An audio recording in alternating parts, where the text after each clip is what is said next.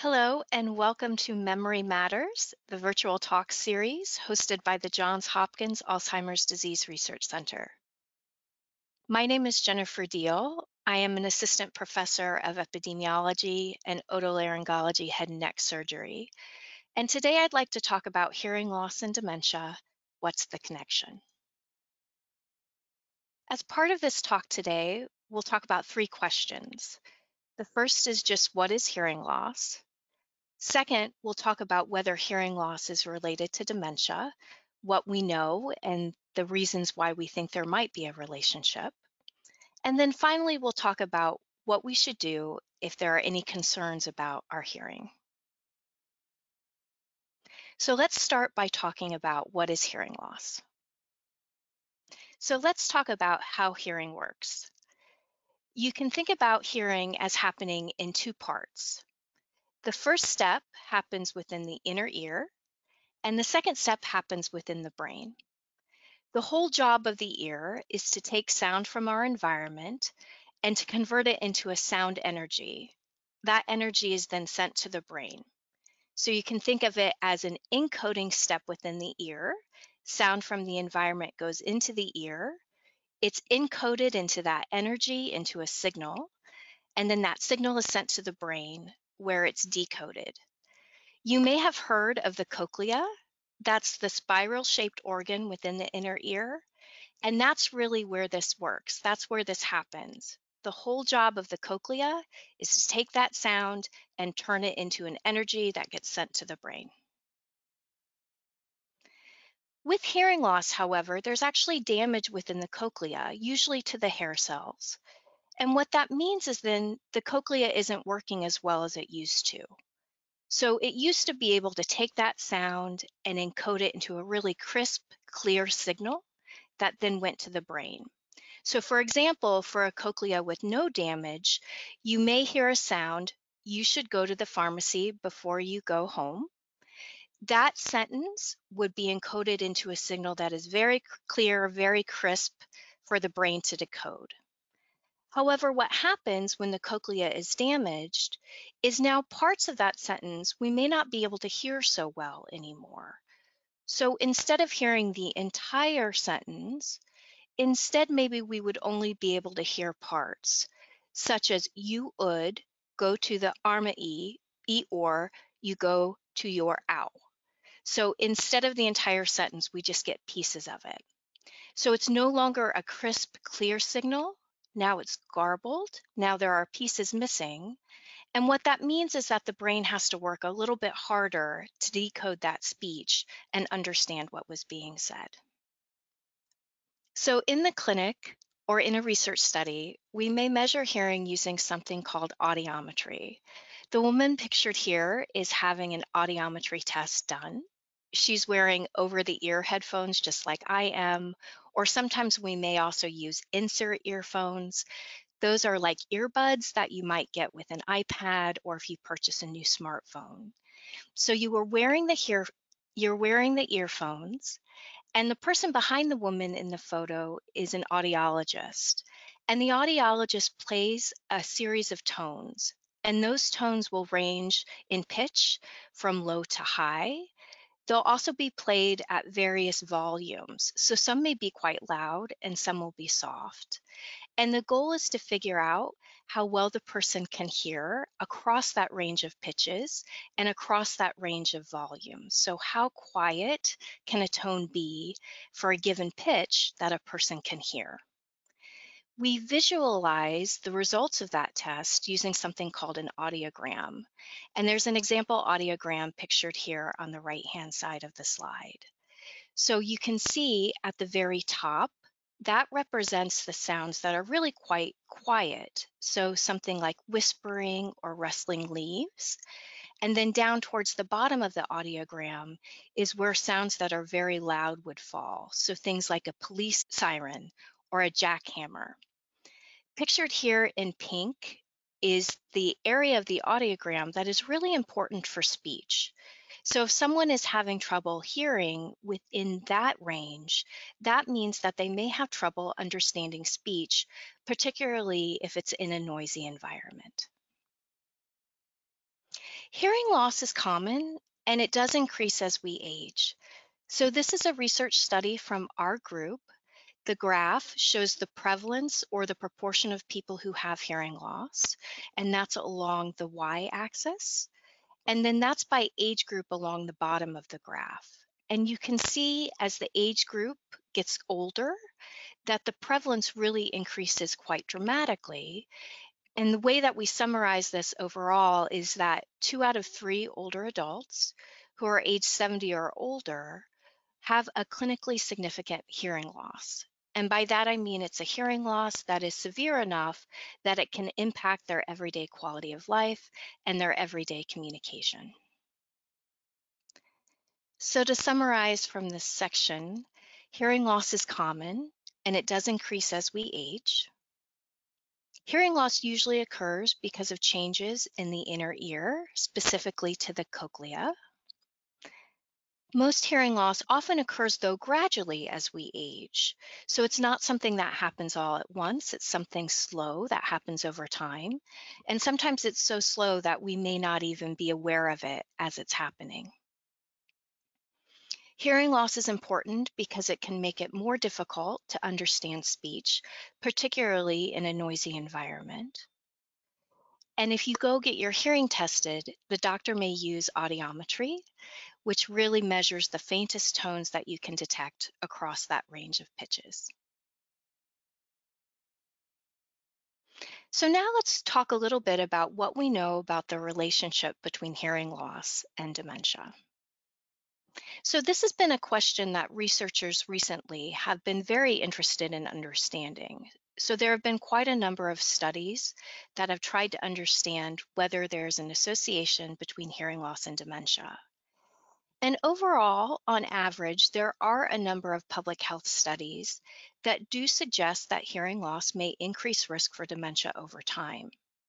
But what's important to keep in mind is that hearing loss is treatable in most people, and we can treat hearing loss using amplification devices like hearing aids.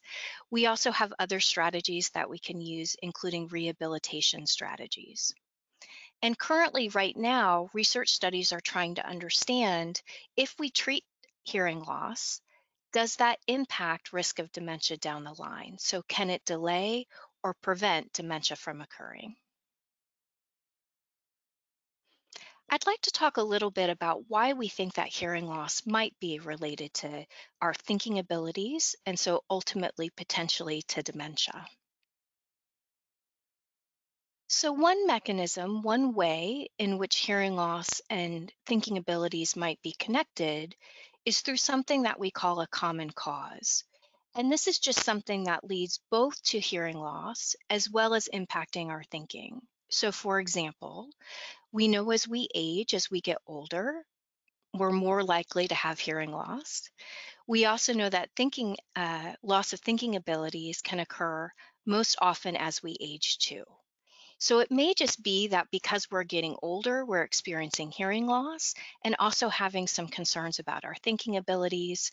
So it's just the age that's leading to both. It's not that hearing loss is directly connected to our thinking processes. But there are actually some more direct ways, more direct pathways by which we think hearing loss could actually lead to changes in our thinking abilities. And the first pathway is something that we call cognitive load. And cognitive load is just the mental effort that's required for recognizing and understanding sounds and language. So, to understand cognitive load, we can think back to when we first talked about how hearing works. And we gave the example of this sentence: you should go to the pharmacy before you go to your house. We said that when there was damage to the inner ear, to the cochlea, that signal now is no longer crisp and clean. It's not clear when it's sent to the brain. Instead, it's garbled and parts of it are missing.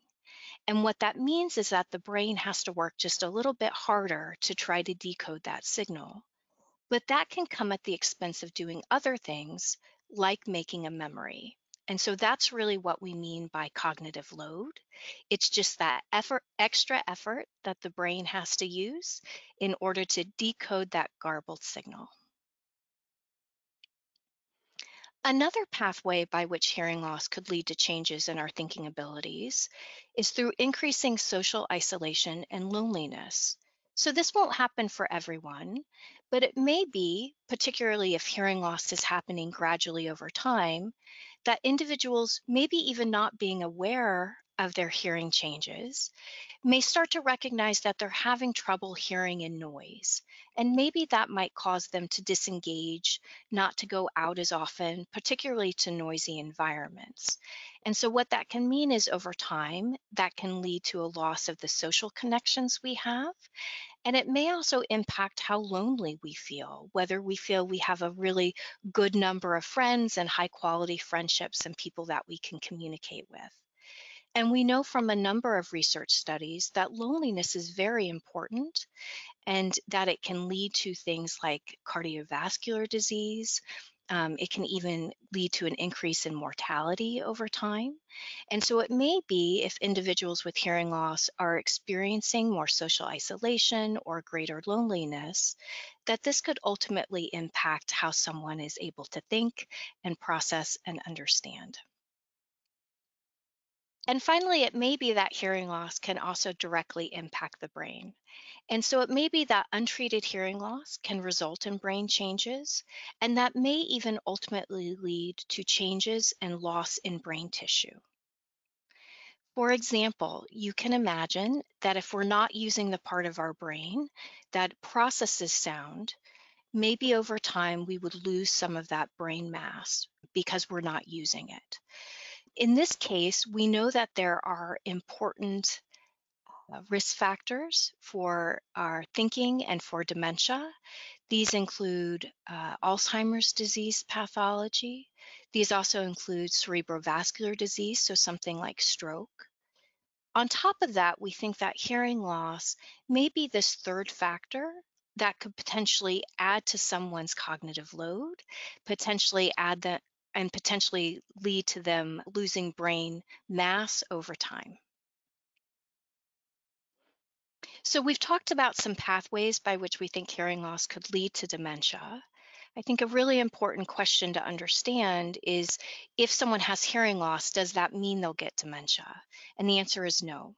So hearing loss may increase risk for dementia, but that does not mean that everyone who has hearing loss will get dementia over time. So to summarize this section, there are some public health studies that suggest that hearing loss may lead to an increased risk of dementia over time, but we don't yet know if hearing loss directly causes dementia. We know that there's a relationship. It may increase risk, but we don't know the nature of that relationship yet. But we're working really hard right now to find out. So there are many studies underway trying to really understand the nature of this relationship and whether hearing loss is a direct cause directly related to dementia. But what's important to keep in mind is that hearing loss we know is related to poor quality of life and poor communication. And so hearing loss is important to treat, irrespective of its relationship to dementia. So what should we do if we have concerns about our hearing, or maybe we have concerns about the hearing of a loved one or a family member? So the good news is that hearing loss can typically be treated. And again, we can treat it usually with rehabilitation strategies, so talking about how to communicate more effectively. We can also treat with amplification devices like hearing aids. So we strongly encourage you, if you have concerns about your hearing, to talk to your doctor. They can refer you to an audiologist who can measure your hearing, and then they can give you advice on how best to go about improving your hearing and being better able to communicate with those that you love, whether you're in a noisy environment or whether you're in a quiet environment. So thanks so much for your attention today. We appreciate you tuning in. We'll see you next time.